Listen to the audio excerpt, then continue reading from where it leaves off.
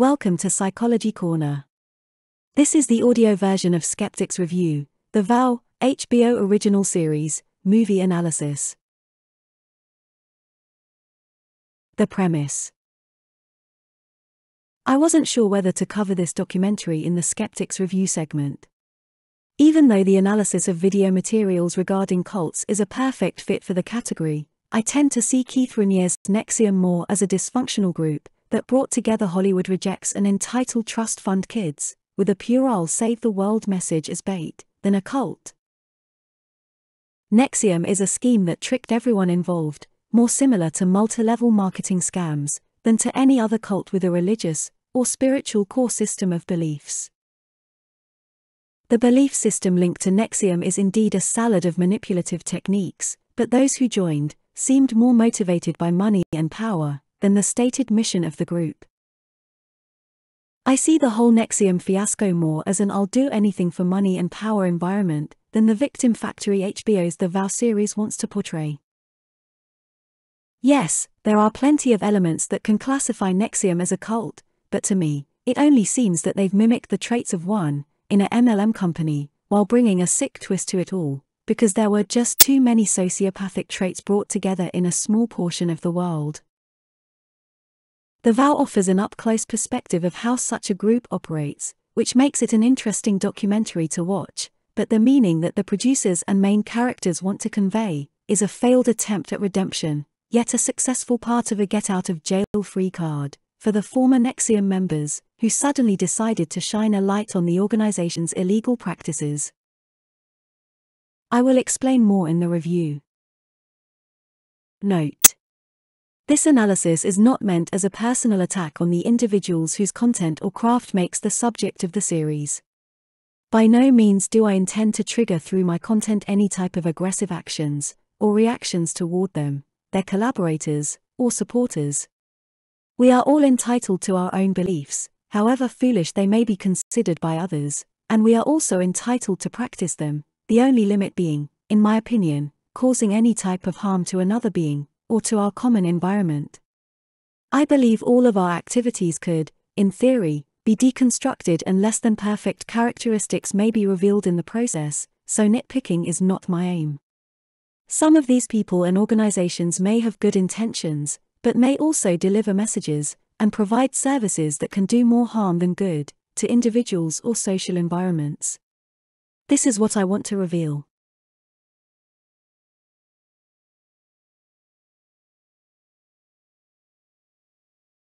Spoilers ahead. About The VOW, 2020. The VOW is an HBO original 9-part documentary that presents the inner workings of NXIVM, an MLM-type organization focused on pseudoscientific personal development programs, and the associated sex cult Dominus Obsequious Sororium or DOS, through the perspective of several leading members of the group. The anatomy of the analysis. Unlike the other articles in the SKEPTIC's review series, this won't be an in-depth, step-by-step, episode-by-episode analysis, partly because I watched this documentary a few months ago, and took no specific notes, but mostly because I consider the whole series a repetitive cluster of elements, meant to favor the main characters, and tell a story with a very subjective, self-serving spin. The VOW is not an unmediated account of the life inside NXIVM and DOS, so I would mainly be analyzing someone's opinion about the cult and organization. That would not be an analysis of NXIVM, but an analysis of the individuals talking about their experiences.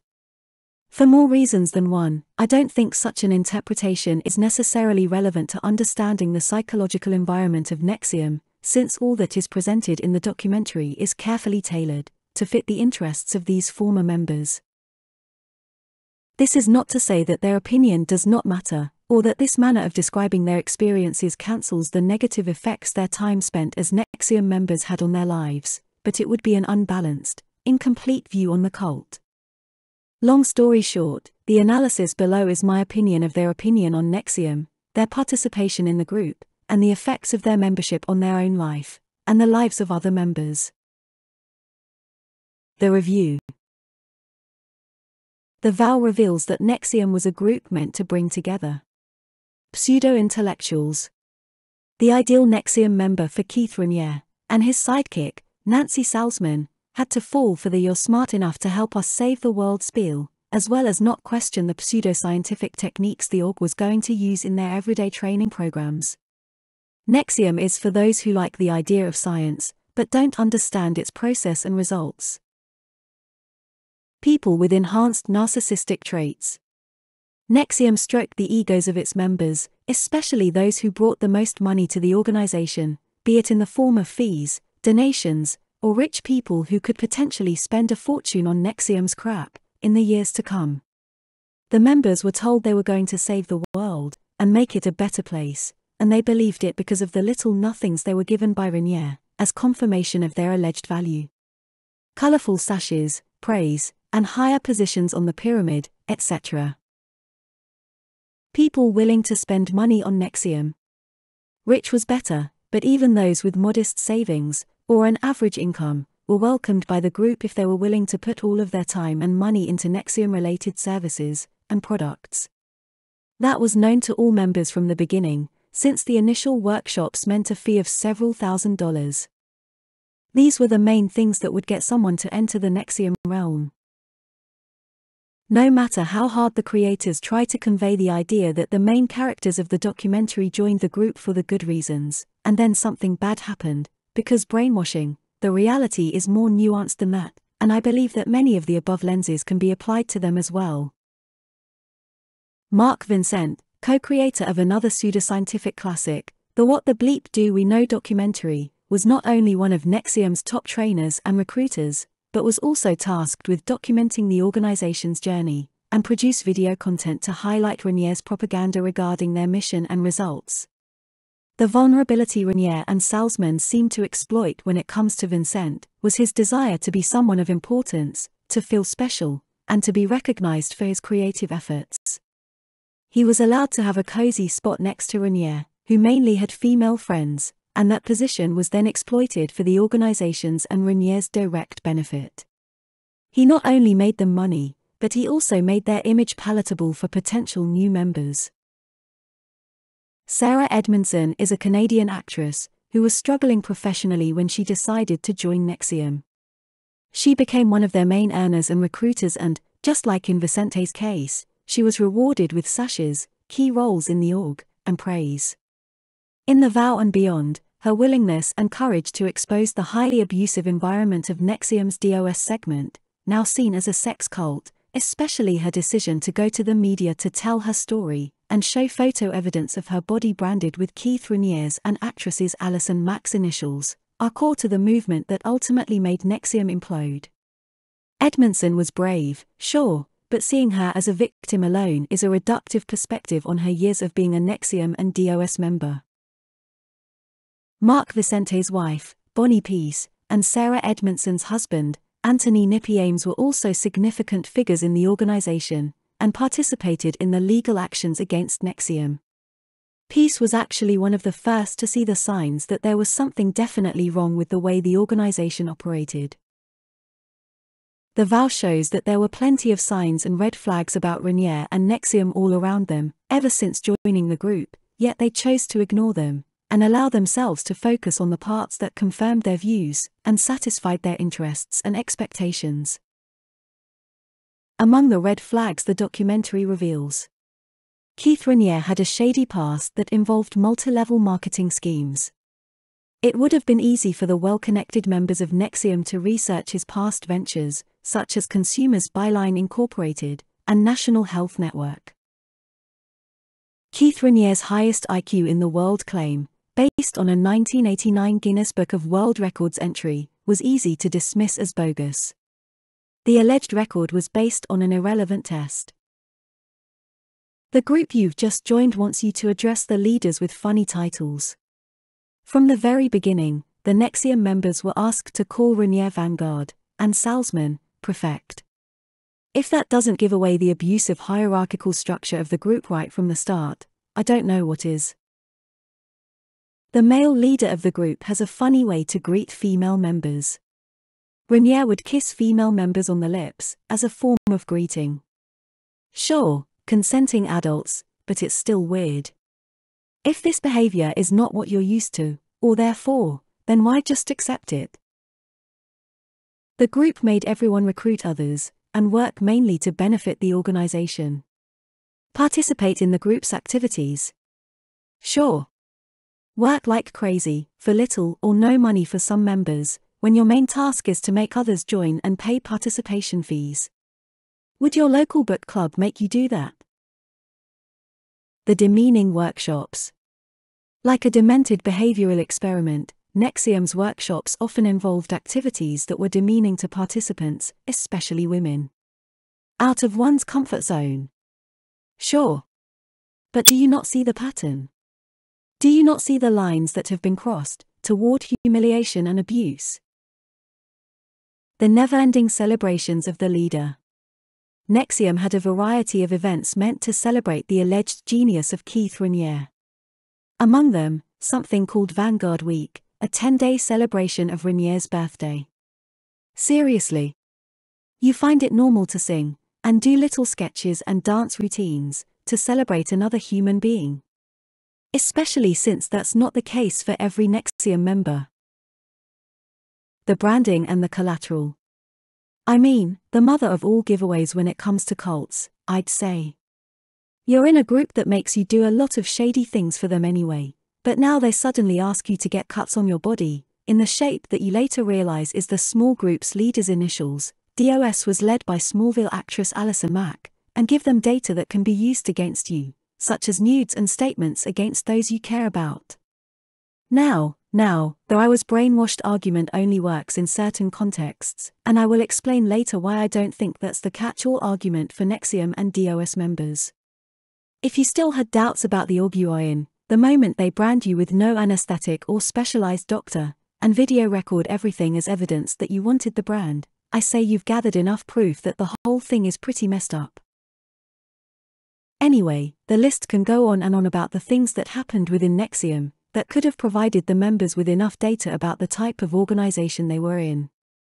Mark Vincent was even asked to re-record footage, so that Raniere would look more trustworthy, and he was also leading some of the workshops where women were being treated as less than men. I think they dismissed the signs because the benefits they got from the group, such as money, status, heightened feelings of self-worth, etc., outweighed everything else, especially the interests of others. Bonnie Peace got out sooner than the other main characters of The Vow. She had a tough time though convincing her husband of her suspicion and findings. In fact, it was Sarah Edmondson's admission of what's going on in DOS that convinced him. If what is needed to nudge you out of it is the story of young women being coerced into having sex with the group's leader, and having their bodies mutilated, then of course you dismiss the more vague cues with ease. Now, the members featured in The Vow claim that brainwashing was the reason why they ended up acting against their otherwise clean and friendly views. We hear a lot about cults brainwashing members, to make them do the unthinkable. We may even think of US's Central Intelligence Agency's MKUltra program to legitimize the term, the process, and its effects. But things are not that straightforward in the psychological realm. Brainwashing, by itself, with no context, is a meaningless term. It's informally used to describe a cluster of manipulative techniques, intended to gradually change a person's locus of control from internal to external. Meaning, the person would allow others to control their thoughts and actions. Easier said than done. Psychological abuse is a real thing, but it comes in many forms. When it comes to NXIVM, I am not convinced that the so-called brainwashing is responsible for the actions of many, if not most of the members. I'm not going to address each of my reasons, but the main thing is that they seemed independent enough to be aware of their environment, the majority of the time they spent in NXIVM. I think they willingly went with most of the stupid activities linked to the group because they always had something to gain from doing so. But I also believe that at some point things went too far, and that's when many of them lost control of what was happening to them, and to those they recruited into the group.